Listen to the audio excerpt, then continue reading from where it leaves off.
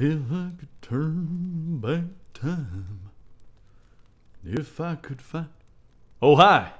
I didn't see you there. Welcome to our hunting lodge.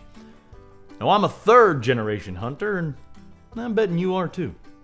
My daddy was a threat hunter, and his daddy before him.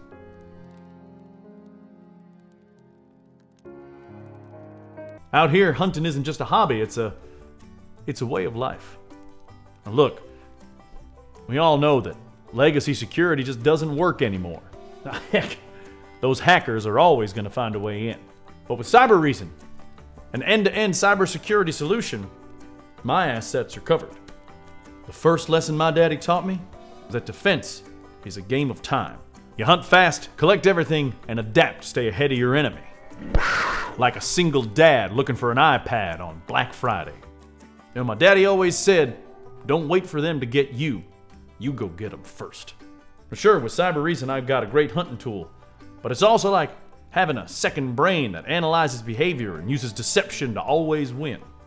Let's be honest. Detection is useless unless it prepares you to act.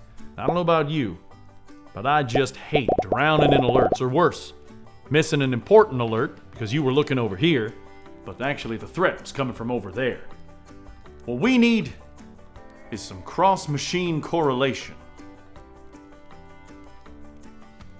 At Cybereason, you get full context, which lets you get right at it. Searching time shrinks so you can get straight to the meat of the matter. Now sometimes, shit hits the fan. Personally, I like to be able to see everything when it does. With Cybereason's attack tree, you can see it all and get ready to go. You get ahead of your enemies and you can hunt them down. Just like my daddy did on that cold Saturday morning.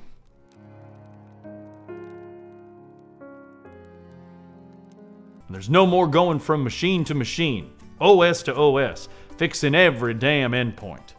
A single click remediates across any number of machines. You can do it all with one tool. No more switching back and forth.